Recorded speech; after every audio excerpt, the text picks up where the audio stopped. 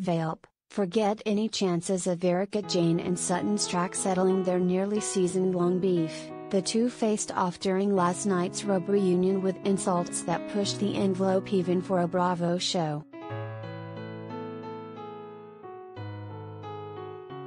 Last night's fourth and final installment of the sit-down with the cast members was again mostly centered around Erika, but it was when they rehashed a dinner fight that happened between RHOBH and Sutton that things got really nasty.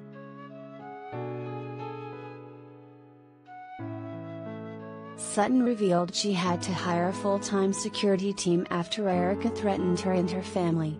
The two traded jabs during the reunion, before Erika dropped a hammer, saying at the time of the dinner fight, Sutton was being a bitchy FC. During the reunion, Erika also mentioned how her estranged husband, Tom Girardi, still calls her several times a day, getting emotional and revealing she blames him for putting her in such a tough position.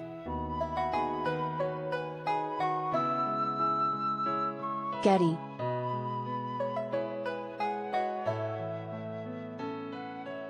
As we reported, RHOBH is currently in the middle of a legal battle, accused of taking $25 million from Tom's former law firm to fund her ritzy lifestyle.